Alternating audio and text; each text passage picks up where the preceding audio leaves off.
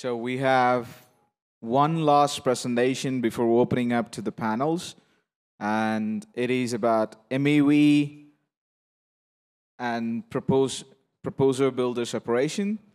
And we're going to talk about a little bit of neutrality, what's the state of current MEV and block building, yada, yada, yada. So myself, joined by Vincent, one of our colleagues, he couldn't make it, but, you know, I'm going to talk about through his slides too. So buckle up. So I want to give you a fair warning. It's not a presentation that we had like earlier, the products. This is a fairly different one. The reason is it's a more of a research and development that we have took for the last 5 months for a pressing problem in Ethereum. And we are basically presenting our solution. And it is the V1, as we say. This is a very open approach. It's a community disclosure, what is there and what we're trying to achieve or trying to solve. There are a lot of intricate things that we're going to go through these slides. So why we are here is we have this kind of new thing after proof of merge, the MEV become more dangerous to the Ethereum existence itself. Why? Because we have very ill-defined supply chain currently. Why this happened is because we switched from proof of work to proof of stake, and obviously there was unknown unknowns. So there was some issues propped up, and we're trying to do some sort of diagnosis on the real root causes of the problems and try to fix that as we go. And in the long term, we believe that will help to get a proper solution. Right. So what happened in post-merge in October, we've shifted from proof of work to proof of stake, where earlier, if you're not familiar, there's a big mining pools were making the blocks and they were appending the Ethereum blockchain. But after the proof of stake, we got hundreds of proof of stake machines. And the result was like this. A bit about a FTX kind of a thing, like no one was expecting, but it did happen and it just goes really bad. But luckily, we are not that bad. It's still ongoing thing. We'll see how bad it could be. So just taking a step back. Earlier, it was like 6 people, and they're doing it. Nobody knows how it's very opaque. And, you know, MEV guys were just, you know, a bunch of searchers will just negotiate a deal with them behind the scenes, and they will send the transactions, and they get through it. That's okay. But then most of the mempool will also get through it. But the one catch is there in proof of work. Even though you know one of these big guys will actually going to make the blocks, it's still technically a probabilistic. So if you have enough power, you can, you know, brute force it with the hash power, and then you can get the blocks in, right? That's a proof of work, how it works. However, proof of stake doesn't really work like that way. In Ethereum proof of stake, you know, when it was completely switched to a lot of BLS keys, and it's been assigned to many, many machines. Some of them are with the staking pool, some of them are with the DApp nodes, some of them are like, you know, some other, you know, enterprises. So you got a lot of people who can sign the block, unlike the proof of work, and you don't know who is going to sign because it's a lottery every 6.4 minutes. So that's basically brings this problem. Like, still you need to process a transaction. Every transaction needs to be in the block, and the block needs to be appended with the signature of this guys in the proof of stake. All right? So that's basically that it is the problem. So there was, this is from Danny. He wrote a piece just a few days ago, and that's where we are now with all these things in the last 5 months. So it's pretty aggravating situation. It's getting really, really out of control, and community need to step in, right? And a lot of people are working on it. So as I said, we are trying to put together a solution from our side, and we're going to discuss details into it. So if this is really getting out of controls, the bad scenario that we're going to see it is like your transaction will not get through because somebody don't want you to process that transaction. That's called censoring, all right? What are the reasons? Okay, so bit of who we are, why we're doing this, and why it is important to us. Because as we said in the previous sessions, we are long on Ethereum and we're long on EVM, we're long everything about Ethereum, right? And it's all about roadmaps of Ethereum doing. We create public benefit tooling. And the core thesis is we want to give as much as fallback for the end users.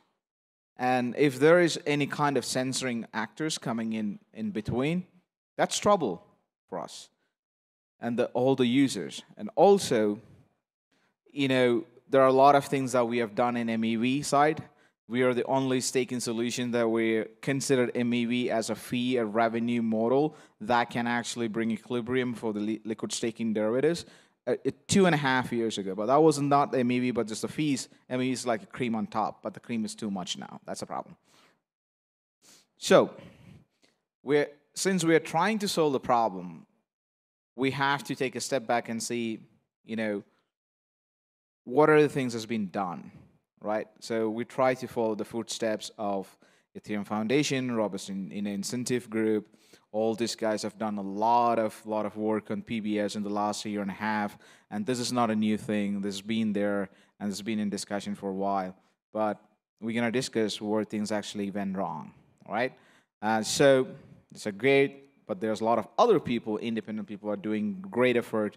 So I want to say that all those guys are doing great job. This is a much neater thing. We're a community. Right. So, of course, we cannot do this since it's only like 5 months. We don't do like 5 months protocols. We have like a year and a half. We are notoriously known for putting things in testing for a long time, the formal approach. Obviously, two good friends, runtime verification, they always help us. They said, when we talk to them, we want to do it. We are solving a problem. We may get it. Fine, all right. When you do it, we'll get you the code audited. We'll be there. LFG. All right, we go. So Dapnode said, there's another one is we need to get the users, solo stakers. Anything that we need to do, we need to get the solo stakers. We need to get the Dapnode like the bedrock of the Ethereum solo stakers. Let's say. So if we don't have this kind of good friends and good community, we cannot do this kind of things and take on big things with a good confidence. Even though if we can do it, but you always need support. Okay, so that's all said. I want to say what actually happened from DEFCON Bogota. And this literally was the situation. We say that, oh, the PBS is broken, we need to fix that. And the discussion room goes in, PBS? What the heck is that? I didn't hear that before. Yes, MEV is different, PBS is different, fees is different. So what is a clear definition of PBS? We need to find out that, right? Because it's a new thing. It's naked in the block, right? Great, fine. So we start looking at it, how things are going, because we have censoring. Everyone says that we need to get out of the censoring problem immediately. So we said, right, censoring is easy to solve. We can get something attested. We don't want to show it. That's all right, cool.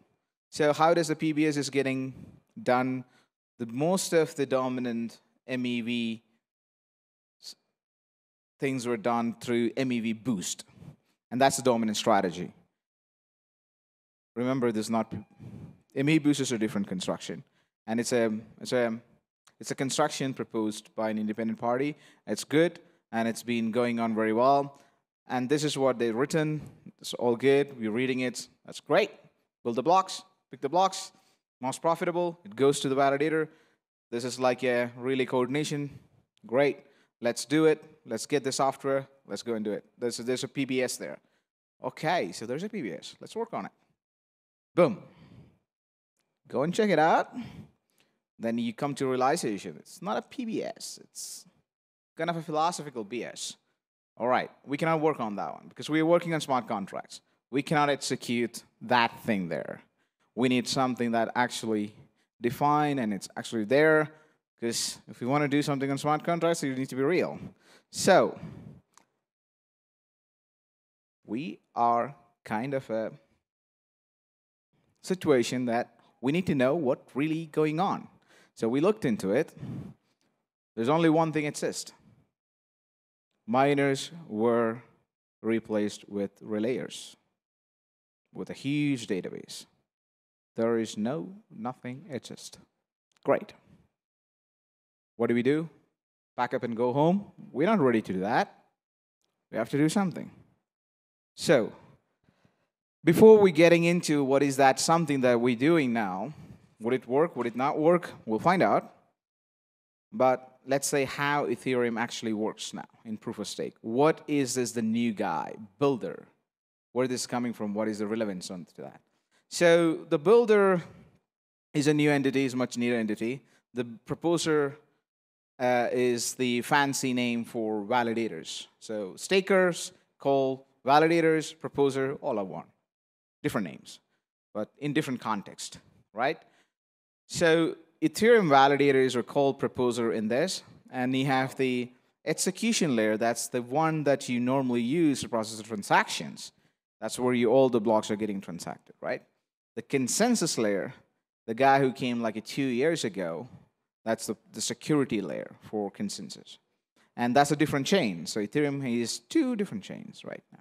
It's not one chain, consensus layer and execution layer. And that's a great architecture. It's an amazing construction. We love it. We're a big fan. That's why we're working on it. Right. So every 12 seconds, there is a slot, which is like a block in the consensus layer, get added. And it just get appended. Who adds this? These are added by the validators. They get picked up in every 6.4 minutes. 32 guys were selected. Lottery, get shuffled, goes on. So everyone will get a fair chance, right? But now the execution layer is the blocks. Now, earlier it was used to be 15 seconds. Now you follow the consensus layer. Now you're also in 12 seconds. The way it works in execution layer is like you follow the consensus layer. So you need a signature from the guy who is actually making the block. He can make the block, but he needs a signature from that. So why the builder is, Ethereum is actually going in a very ambitious roadmap. And we're going to get EIP 4844, we're going to get dank sharding, we get a lot of things are coming. So the block building going to be very sophisticated, very complex operations, and we need to have really dedicated entities to come in, right? The validators so we can actually make this operation, and there should be some sort of coordination need to be there. So it is a much neater thing. So builder needs to come in. That's where the proposer builder is coming into place. So that's the context, right?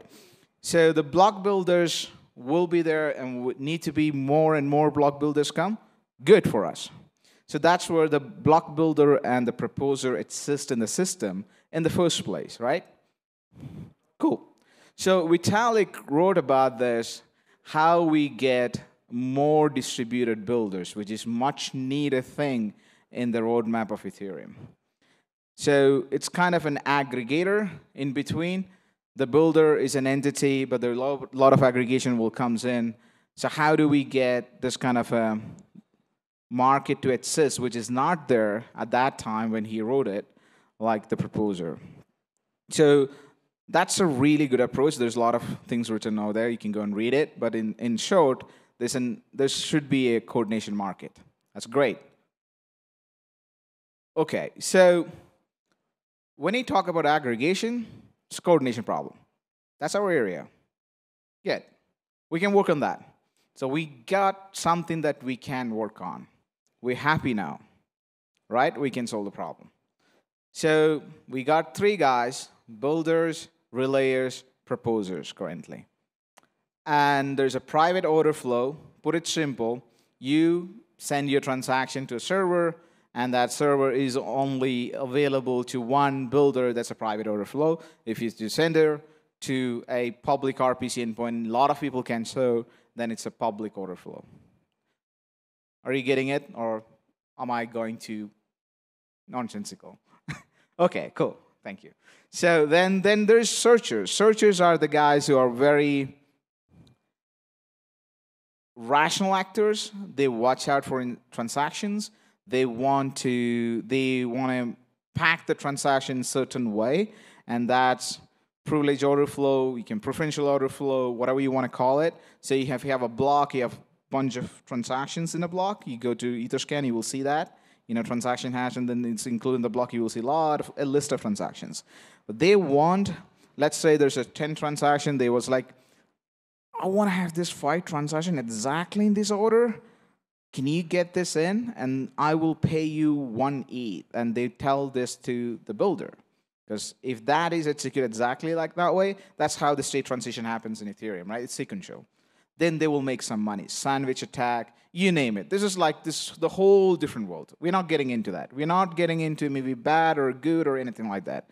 We're strictly focusing on the problem at hand, is how to get this builder-proposer separation, at least in somehow, to be there, right? And it should be credibly neutral, not surveilling transactions, not looking at what you're doing as a relayer. You have no place here. In proposer-builder separation, doesn't have an R, but you can have a relay. It is a much neater thing because you need to coordinate. Right. So we got the builders, then we need to have any kind of aggregations. We can get the relayer.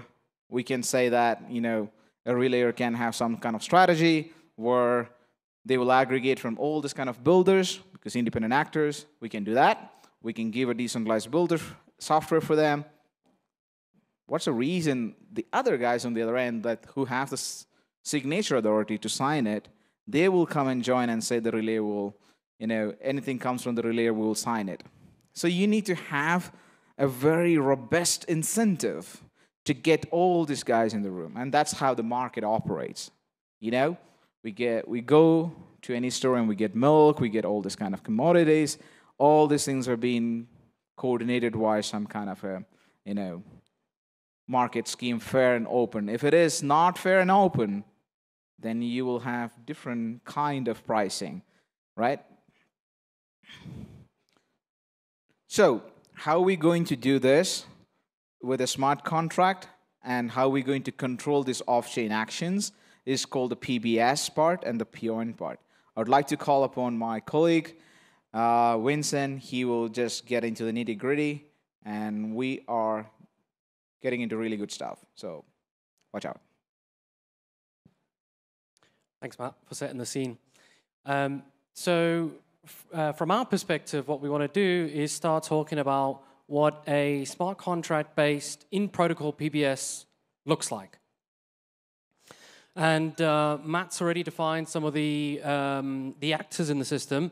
So we have most of them listed on this slide. You have your proposer, you have your builder, and the relayer is there. And you've got an additional guy, which I will get into in a second. But in our smart contract-based in-protocol PBS, we want to start with on-chain representation. So on-chain representation means having a membership registry for each of the actors. Everybody in the system should be known so that you can perform effective coordination and negotiation, right? So we have a builder, and we want to represent them in a smart contract with their ECDSA address. So they are going to build reputation against that ECDSA address. Now, builders there is potentially an infinite number of builders that can arrive on the scene.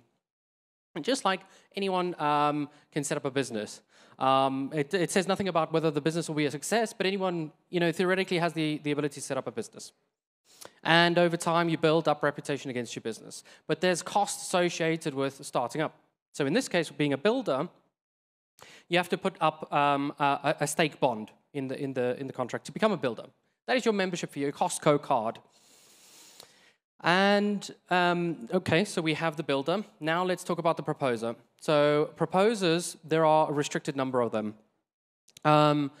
restricted effectively by the amount of ETH in supply. You take 120 million Ether, roughly speaking, not accounting for losses, and you divide that by 32 Ether, you get the maximum number of potential proposers that can exist on the beacon chain.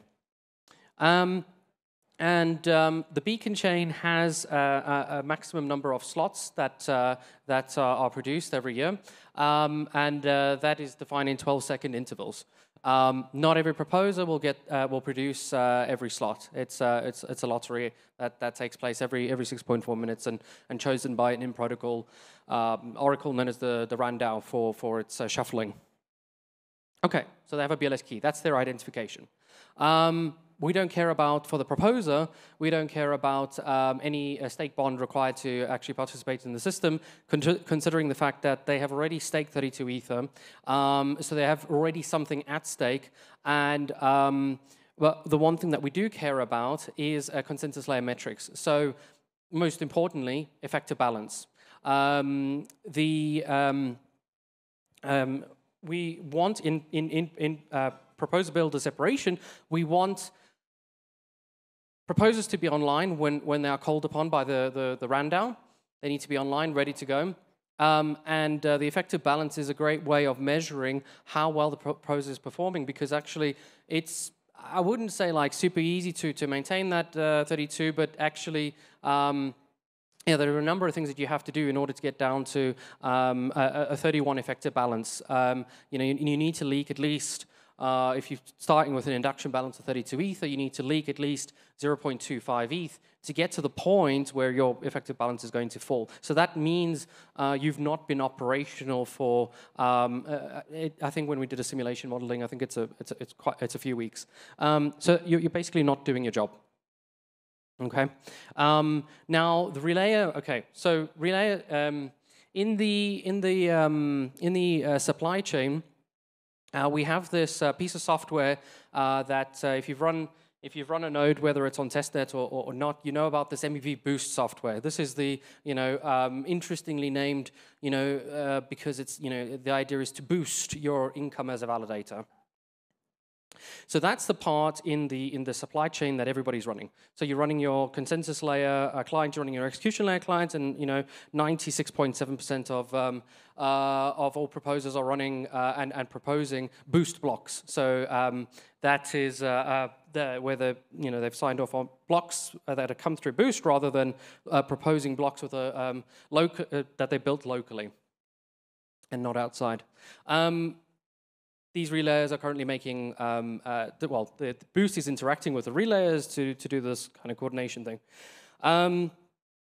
But the relayers are doing, as Matt has alluded to, the relayer is doing much more than relaying. A relayer, by definition, is only supposed to be a message passing device. Nothing more, but it's making decisions. Because these relayers are seeing the entire transaction list. And they're in jurisdictions whereby they have to be OFAC compliant, for example. So we can complain and be sad about the censorship that happens at the relayer level, but the thing is these are operated by entities that operate in the real world, so operate by real world laws, and we all live in the real world, right? We can't escape regulations and that sort of thing. But the relay is doing too much. It doesn't need to do stuff. It just needs to talk between pass messages between two parties. So those are the three known actors that we already know about, but we want to introduce this additional guy. So with our in-protocols smart contract-based PBS system, we have this on-chain representation of the actors in the system, but the actors of the system maybe sometimes don't have their values aligned, and they can potentially misbehave. So proposers, for example, might not be online when they're supposed to be. Builders don't pay what they should pay. Basically people grieving each other. You got the relay in the middle currently making decisions, and it's all 100% off chain at the moment, and it's really hard to follow. It's a bit of a mess, really. So we want to introduce a guy or an entity that is going to keep the system in check and be paid to keep the system in check. much like Uniswap pays arbitrages to keep its inventory in check. It gets the market from outside to manage the inventory and pays them for the job that they do. They're not running oracles. They're not, maintaining the inventory themselves. They don't even know who is supplying the inventory in the first place. But yet, they can build a coordination mechanism that can allow the market to self-organize for their own self-interest. So you optimize for people's own self-interest, which in this case, making money. So let's see what we can do. So what does the software suite look like? There's some things that you probably expect here. There's going to be a builder software. So the builder is going to assemble transactions and produce eventually a block, an execution layer block. They are not constructing the consensus layer block, but in an execution block, they're producing a list of transactions that will cause a state transition that will alter the global world state of Ethereum from one previous state to the next with the transactions listed. So that's the builder. Proposer, okay, so Proposer, we're not doing anything special here. This is the piece that we're leaving in the MEV supply chain. We're leaving this untouched. MEV Boost, proposers are already running it, already talking to relayers. Leave that be. That's the people that are maintaining Boost anyway. They're going to change it many times. So we don't want to go too far and change things that are actually not causing a problem. Boost is not the problem here. That's why we haven't touched it. Relayer. So says we started with a Flashbot base, which yes, we did. And actually, when you neutralize a relayer, which is what we have done here, we've completely neutralized it by removing the requirement to see any transactions. So you start with a base that's really big, requires a lot of storage, requires a lot of data. You remove the requirement to see all the transactions, and you actually end up with what a relay should be, something just to pass messages between two entities. So to be honest with you, there's nothing there anymore in the relayer. It's just this go between Boost and Builder, which is what it should be. And then the reporter is the guy checking everyone else. That's why we have this 3+1. The reporter is looking at the relayer, the builder, looking at the proposer and seeing who's naughty, who's not.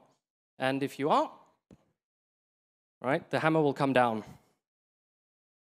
So Justin Drake, as Matt said, the research has been going on for a while, and in and outside of the Ethereum Foundation. And this model was proposed by Justin Drake at the Ethereum Foundation. This dual framework. So you have on one side an encrypted negotiation market. The idea is that you encrypt a list of transactions that should only be decrypted by, hopefully, the proposer. And then the guy in between maybe cannot see anything because it's encrypted. Okay? Just to give you some context, what is happening in our construction is, well, Boost actually only cares that the validator is signing a block header. That's all the validator needs to do in order to allow somebody else to propose a block. So this use of the term proposer, we continue to use it, but it's not really strictly that they are proposing. Actually, they're more signers at this point. They're saying, yeah, I will sign off that this is the block header that you can go and propose because it's got my signature. I'm the one for a given 12-slot period that has the right to extend the chain. So you want to extend the consensus chain. And remember, the consensus layer chain has to extend one slot every 12 seconds, no matter what, no matter if there's an execution layer block or not. So you have this term missed slots, but missed slots is more that the proposer didn't add an execution layer block to the chain. So you have these, Ethereum's just two chains, right? Slot is, consensus layer is going every 12 seconds, no matter what. And then most of the time, execution layer is following along and extending the chain, and you have this EVM guy that is doing state transitions and extending. But it doesn't mean that it's one-for-one that the execution layer blocks is executing at the same time as consensus. Yes, encrypted negotiation markets from Justin Drake. I deviated here a bit. Now, that's cool, but from our perspective, we want to. Okay, so I've introduced in our smart contract system. I've introduced the on-chain representation. This is the notion that everybody in the system is known. The relayers, the reporters, the builders, the proposers, they're all known. But on-chain representation is not enough. So what we need is something called a payout pool. Which I'll go to now and come back to this. Right. The payout pool. Yeah. Okay. So the payout pool we will come to in a bit, but essentially what we want to try and do with this dual framework is we want to prevent things going wrong with the proposer-builder separation. So we want to prevent proposers grieving builders and builders. We want to prevent builders grieving proposers. And that's just the basics. So what we do here from an on-chain perspective is we have on-chain settlement. That's what the payout pool is. It's on-chain settlement of payment from builder to proposer. And if anything goes wrong in between, we can actually detect that. So it gets really, really interesting. I want to bring Matt on to talk about auctioning. This is a really interesting topic. Auction. All right. This is something that CT is talking a lot. How do we perform auctions? But nobody's talking what the auctions are for, and who are the parties should be. We look for, from the perspective of PBS implementation, we don't want to go too much complicated, so we just took mostly take an ascending second price auction. So this, again, what we're trying to do here is what the market is doing now, and give them the same thing, more or less, but give some fairness, right? And make the decentralization more. So currently, the proposers or the validators are using these relays because they want more revenue.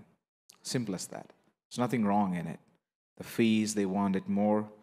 Lansky from Dapnode was saying that there's only 6 blocks current stake concentration. So if it gets bigger and bigger, that will come down. So they will get lesser blocks.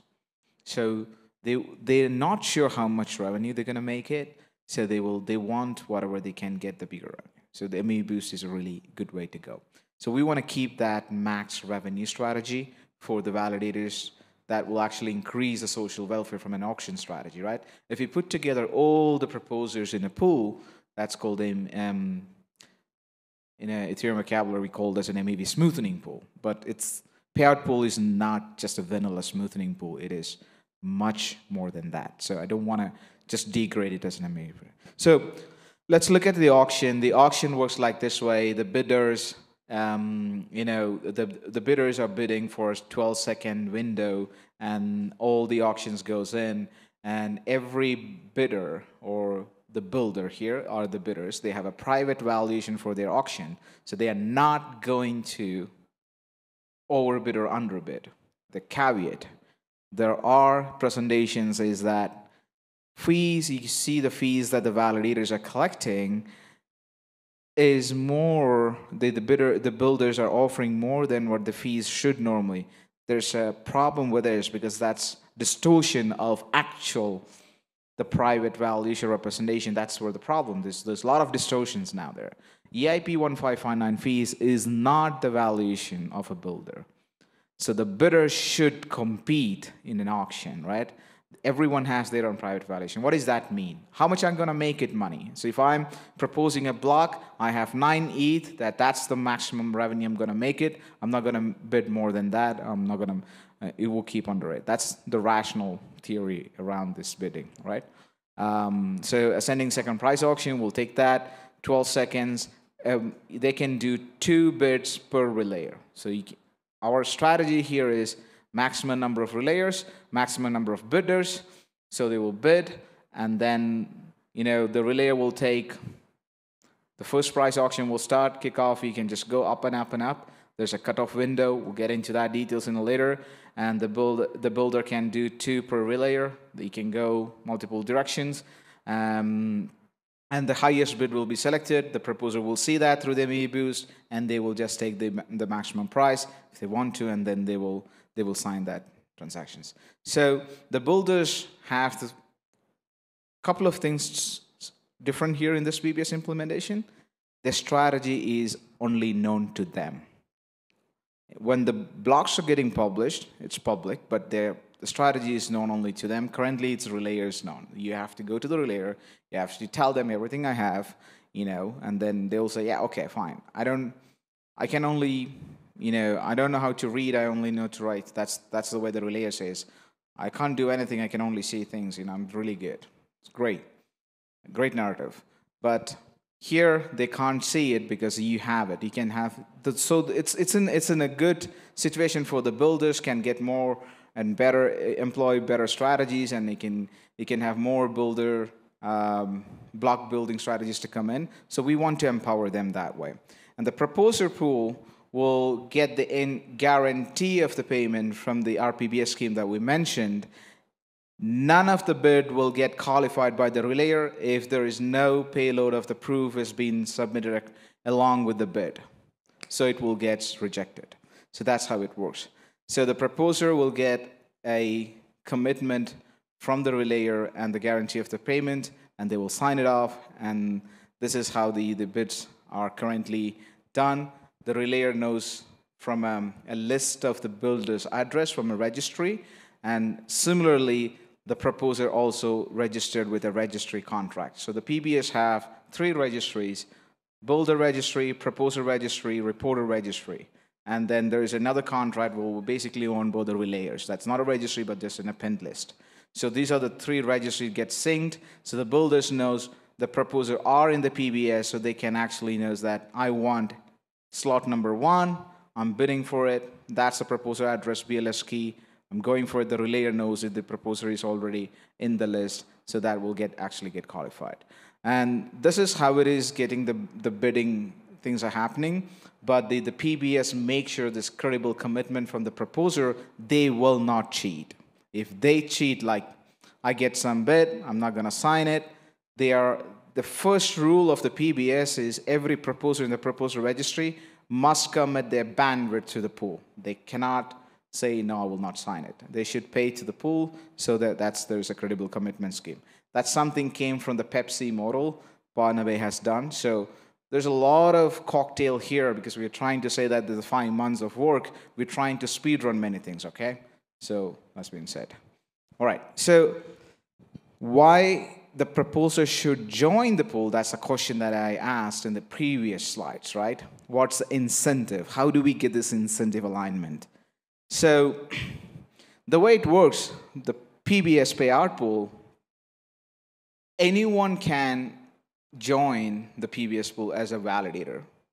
They can just join with the SDK. They can, if a normal home staker, just use our dApp or use the SDK and just drag and drop it, and you're all set. You're good to go. Then MEV boost construction, you don't really have to change anything. You just go and come and register with us with your ECDC address, right? So how do the validator get paid? They get paid every week, better than your payroll, right? So it's a weekly payment in ETH. That's nice. That will actually get them into the pool, so more and more people can come. That's a consistent MEV payout regardless they were proposing a block or not. So it's a pool payment. So if they are part of the pool, they can collect it on every 7 days, and it's open for all. Every validator currently in the network, let it be LST networks, let it be stake pools, let it be home stakers, let it be big guys, everyone can be in the pool and everyone can take this, right? There's nothing stopping them to do it. So that's the incentive for the validators to join this pool. Right, so there's a bit of a Blockswap thing. We don't do anything which will take more than 60 seconds. a user has to, we need only the user attention for 60 seconds. And we also segregate their experience, right? We talked about this earlier. So same thing apply here, because we are doing this for solo staker friendly. We want the noobs to get in. They want to go through this. So this is the dApp. This is like, you have proposer, reporter, builder, registration. You can do this with SDK if you're really good guys, that's fine. But this is for the noob guys, right? So this is how you drag and drop your BLS public key, and sorry, key store, not the public key. That's wrong. And then you just sign it and you prove it that you're actually the validator, and that's how you get registered. And there's no EIP precompiled for the BLS, to be told, but we know how to do this because that's what we've done for the Stakehouse. That's why we're doing it. So don't try to do it. Can't be done with EIP. There's no precompile. So that's the registry contracts is doing it. So something that's helped from our last, couple of years of work. Again, we are proof of stake fanboy, so we cannot just sit there and watch out, or that's getting fractured. Right, so once you are a member as a node runner, you can have thousands of validators, right? You're running a machine. And normally, in the industry, is like you might be given your validator to someone, so it's kind of be your servicing company. So this is the dashboard. You can add it, you can remove it. Rage quit is always there in our protocols, similarly to this. You can exit anytime, 24/7. Nobody's stopping you. So that's the visual hook. So how the PoN PBS and the block building actually happening. So you have this kind of dotted line. That's where all the builder part, right? The builders will get their blocks or transactions from a user, like the vanilla transactions through wallets or other things, and also from searchers, the extra boundary packets, and they will make an inclusion list, which is the list of the blocks they want to do it. But they will not show the entire blocks, but they will give the inclusion list with the block header in a format that we give, and with the bit proof, that's another additional payload. And the relayers, they will transmit to the relayers for the desired proposer they want to, but currently it's only for one slot. You cannot do 2 slots because of constraints with how the consensus layer works. So all the bits should be done for slot by slot basis. You can make the block and you can wait for it, no problem. And from the proposer side, they don't do anything different from what they're doing. So that's where we are mostly focused on. We need to make sure whatever we're proposing in the short term should go with what is there. So they don't have to change it. So it's more of a UX, it's more of like to test it and would it work or not. So the proposer will run their MEV boost, they will get it. Cool. So what is the supply chain look like when the PBS comes in? The supply chain looks like pretty different from what the supply chains diagram that you will see other places.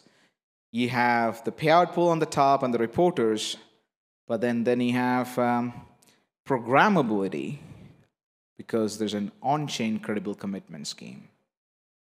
You can now coordinate further with protocols, with DAO sequencers and other things. Would love to see these payment strategies and getting more broader scope for the builders to go out and get the money from the protocols or the users and other supply chain actors in the loop. So this will actually bring a lot of programmability before the builder is proposing, or maybe they can combine it with the payout pool itself, like a gas tokens and things like that.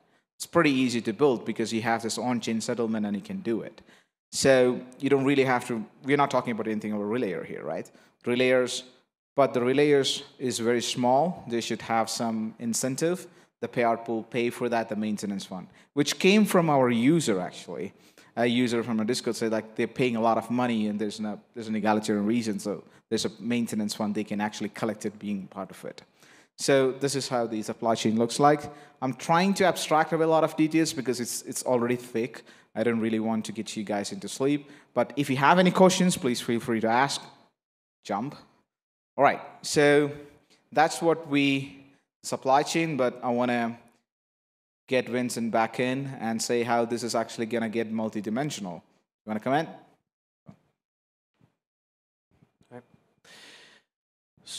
So, right, okay. The question is whether, you know, the proposers should only be dealing with 11 relayers and builders, actually, because it's both, right? There's, you can almost count on your hands how many there are in the system. So if the relayers are just implementing, if the relayers in our construction are only relaying in for bids, not making decisions, not inspecting any transactions because they will not see it. They the transactions are always sat with the builder, never revealed until they have a signature over a block header, consensus layer block header. Then they will reveal that to the chain because they don't want to give up their revenue. So, okay. What we want to do is say that a proposer can talk to n number of relays, because at the end of the day, all it boils down to for a proposer is who's going to give me the highest bid, and they will sign that one bid over. They'll sign over the consensus layer block header. If they sign over more than one block header, good luck. So what we can do is we can offer a relayer with a default strategy, and give that as an open source software for people to customize as they wish. So multiple strategies across multiple relayers can exist. At the relay level, that'll be, you know, so for example, the second price auction that Matt spoke about is okay. So if you look at a consensus layer block, everything needs to happen in a 12-second period. Now, if you remove all of the PBS, it's more than enough time for a proposer to build a block locally. They have a client. They will build the block, propose it to the chain. There's more than enough time to allow for that, even in the worst network conditions in any distributed computing system. But here, when you're doing proposer builder separation, there is a coordination game that needs to take place. If you're familiar with the Price of Anarchy rule, we're using these coordination games, and it has to happen in a well-defined time period. So, in a 12-second period, you need to really segment things really clearly. Who does what in what segment? And so, the first 2 seconds will be in the default relay strategy that we'll offer, will be everyone submit your bids. And every builder gets 2 bids. And so they'll submit, most likely they'll submit the first bid in the first 2 seconds. And then after the first 2 seconds, there will be 0.8 seconds for somebody to come in with a crazy bid. There's one more bid that can be submitted. If that goes through, fantastic. And the rest of the time is associated with a proposer making a decision, signing off. It goes back to the builder to do the broadcasting on the execution layer, the consensus layer. The proposer does some revealing, and then everything wraps up in a 12-second period. But these strategies can be customized, so builders can produce their own strategies. They can fork the builder software. Relays can fork the relay software, and a PoN network will have 1 payout pool and 3 registries for the on-chain representation of the actors in the system. But every PoN system only has 1 payout pool. Everybody is coordinating around this pool, but you can have as many relays as you want serving the payout pool. So we can produce really interesting strategies. Now, we have this guy, the reporters in the system, which we've not talked about too much yet. So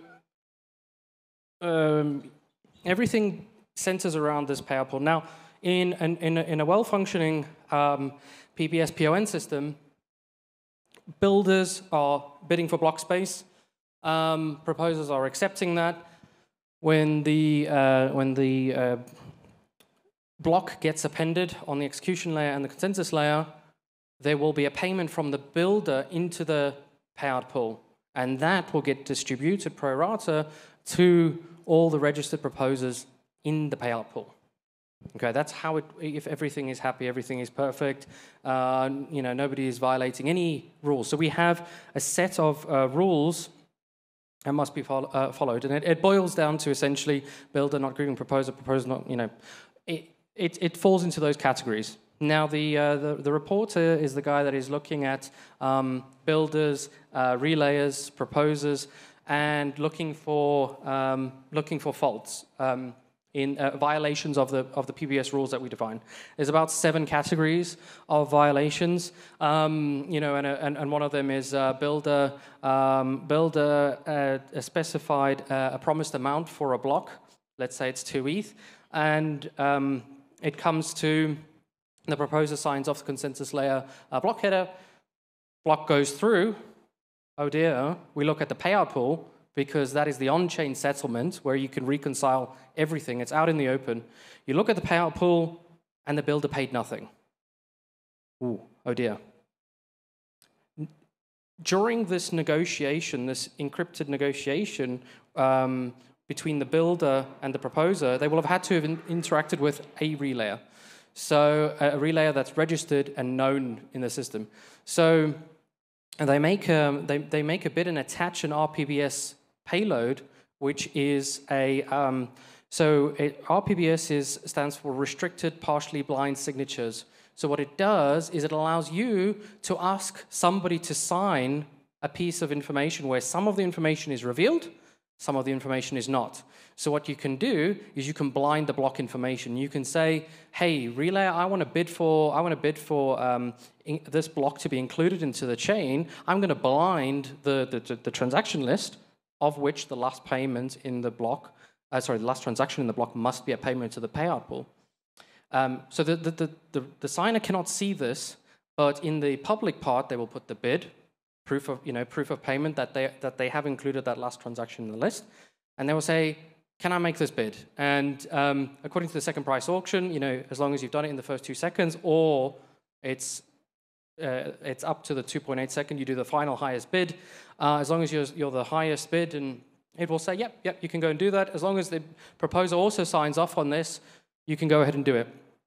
So, if going back to the violation that I spoke about, builder said, hey, I'm going to give you money, and then I don't give you money because you can see in the payout pool that didn't happen, well, the reporter can reconcile that with the relayer and the smart contract, and it can say you've done a violation / the builder.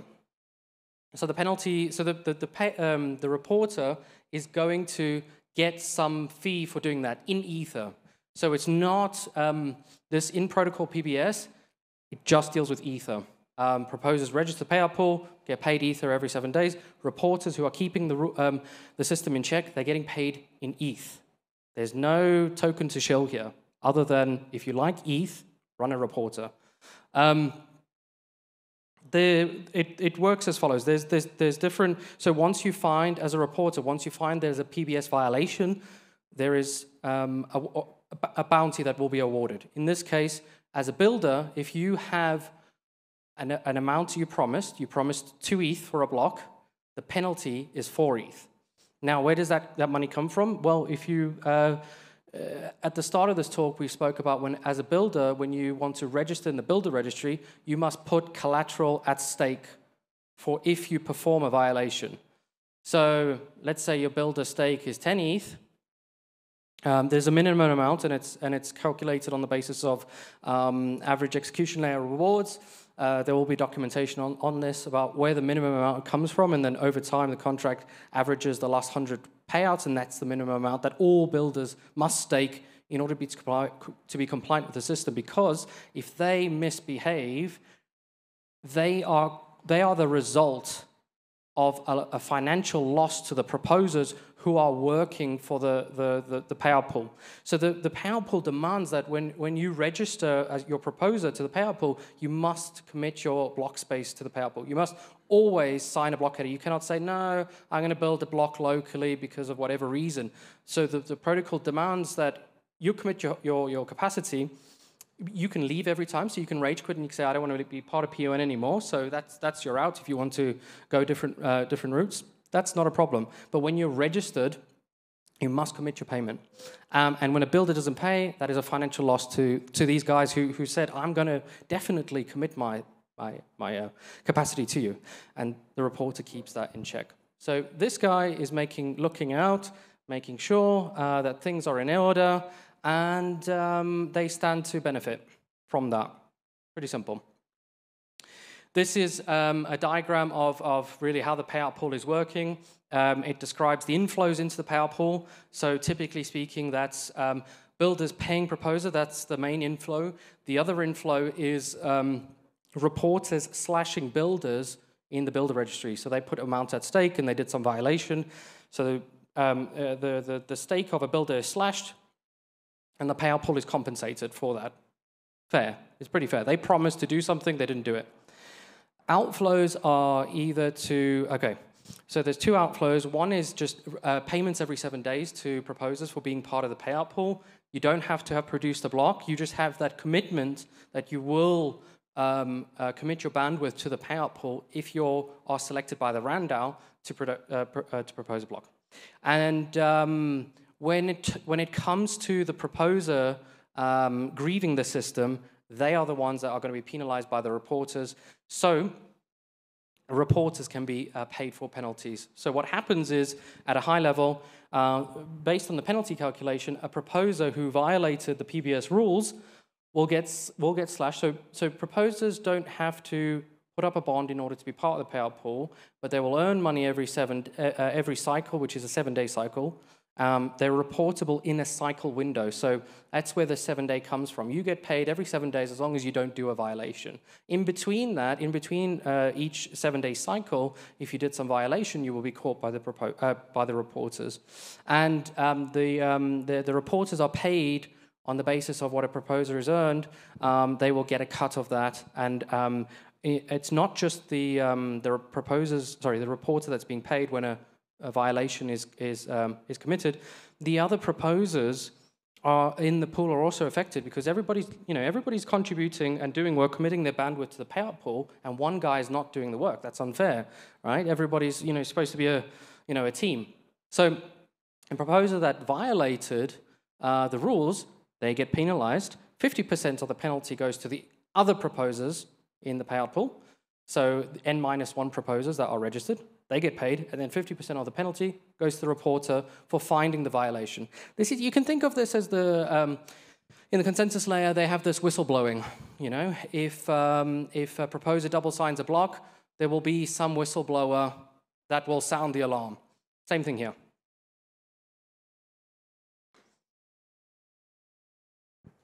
I'll leave the rest to Matt. Yeah, I'm not going to say more because I can tell people are digesting information. So that's a lot, many things that we talked. But it's important takeaway is like why we're doing it and what we're doing it. It's, as I said from the beginning, this is not a commercial endeavor that we have. We took this approach because we have to do this. And we hit the wall many times. It's just like we are on the fire for the last 5 months. We go through this, and of course, with the help of our partners, there is a lot of documentation and everything that we discussed. But if you just take a look at the state of play currently, the builders and relayers, they are very small in number, right? This Ethereum is a dream, is a network, is a value that we should protect. We need to keep this credibly neutral. And that's why we are working on this. We want everyone's feedback. All we are focusing now is how do we get more builders coming into the ecosystem and more relayers coming into the ecosystem. The current scenario is very unfortunate. It's just an accident. It's not really like made up in any corporate rooms. Everyone is doing their bit. A lot of research is happening. But we believe in incentivizing actors, getting something in protocol commitment on smart contract driven. There are two. The surface area is very broad.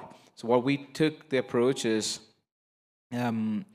getting stricter rules around the contracts on the payout pool and make sure there's enough bandwidth, enough incentive to join new proposers. If there is not enough new, the liquid staking networks will facilitate that. We have only 15%. We can get to 50%, 60% network of stake, and we will get more and more bandwidth there. We'll grow. But it is worth to take a note that we have to do something on this one. Having said that, what we want to do is like truly democratize the supply chain, make the relayers super lean and simple, do what they're supposed to do, and get them out of the hook, right? They're not seeing anything. You can operate in US, you can operate in UK, you can operate in any other jurisdiction. You are just doing your job, right? You're not doing other things. The thing is, currently, relayer softwares, a lot of good people actually worked on putting together that piece. Really good people. They have great talent, but it's an open ecosystem. We just need more and more innovation to come in, and we want to make that layer much more simpler. So we want to help each other. So we want to make that layer to be very simple, and we want to have like hundreds of or thousands of tens of thousands of relayers to be there, so transaction can go through it. At the same time, we want to get this kind of builder ecosystem to grow in a decentralized manner, and the other supply chain actors should also find a route to them and to incentivize with the account abstractions coming in, 4844 coming in. There are a lot of things we can do to build a supply chain more composable, more decentralized, more programmable, and more inclusive. That's very important, more inclusive and fair, and also serving the user. And we need to start somewhere here so we can get more builders into the ecosystem. So we want to empower them too. And most importantly, we want to remove this fear of payment loss from the proposer. That's one of the biggest barrier. If you go to the proposer, I don't know I will get a block. I'm not a guy who's know how to make the block building. I'll get like 6 or 7, 7 maximum currently. So we want to remove that fear, and we want to incentivize them to come together. And we will see that an instance, a PoN instance means an off-chain relayer and then a PBS complete, right? So it's a two dual factor disk. And you can have multiple instances that one. We're going to release all the documentations. We're going to release all the softwares in the coming days. It's ready. So where we are at that now is like, if you want to build this kind of decentralized collective, we need your help. We need everyone's help. We are reaching out to everyone. A lot of people helped us throughout this way. If you're a relayer, if you're a builder, if you're a validator collectives, you're staking pools, we are here. We're ready to talk. We can give all the things what we did. We're ready to hear your informations. Tweak this. We are launching a test net with the dApp and everything, possibly by next week. We're completely slammed with a lot of stuff, so we're just prepping all that thing, once we're back home. So next week, possibly, we can get that out and go early. So test it out, add the validators, give us the feedback if anything need to be changed, and we can get the version 1 out. We have done the formal audit, so we have done a formal off-chain model and an on-chain contract audit that has been completed. It's going on the final things. We also done the RPBS module, the cryptographic module audit. That's completed. We have, there's an ongoing thing about the game theory part, like the default strategy part and the PoN model. That is also getting formally verified from the game theory perspective, so we can get execute that model as well. We can get more, correctness to what we're doing. We know what we're doing, right? So we are reaching out to everyone. We need your help. We did some work. It's not perfect, not in any other way. I can say that. It's only 5 months, but we are getting the cat out of the bag. Please use it.